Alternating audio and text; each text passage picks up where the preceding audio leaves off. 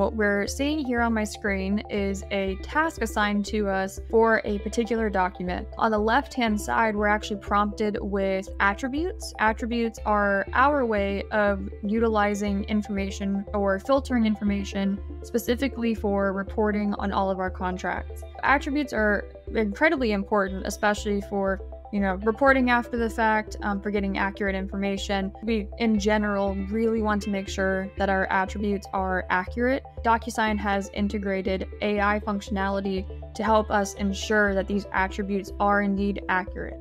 And so attributes are typically updated by users throughout the process or that life cycle of a contract. And with anything that users do, there's always the possibility of human error. AI makes this process much easier for whoever may be reviewing all this information. We typically recommend that this information and all of these attributes are reviewed at the end of the process, just one last time to make sure that all the information is accurate. And our first one that we're seeing here is our document type. A user may have decided that this is an addendum. You can see that actually AI has made the suggestion that this is a non-disclosure agreement. And you can see where it's actually picked up that information by clicking on our eyeball right here. And it will highlight the data that it has picked up in order to tell you that this is a non-disclosure agreement.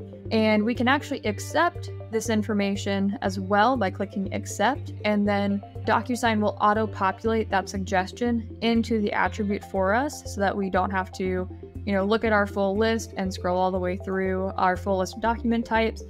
We can just hit accept and it auto-populates, makes our job much easier, and we can even undo if we decide that we do not want to take that suggestion.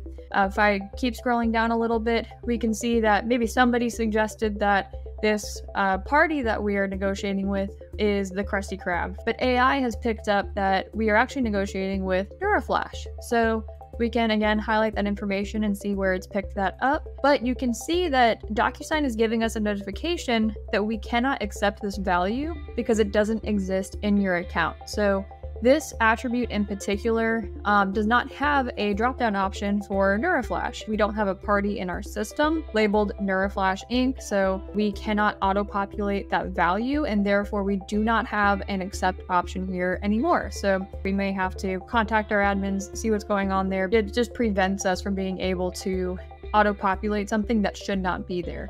And this works for other attribute types as well, for dates or numbers, right? If it's picking up a string instead of a number, or some text instead of a number, or an incorrect date format, it will give us the same or a very similar message here that it cannot accept that information because it's not formatted in the correct way. So if we keep scrolling down, we can see here it's also picked up a effective date here.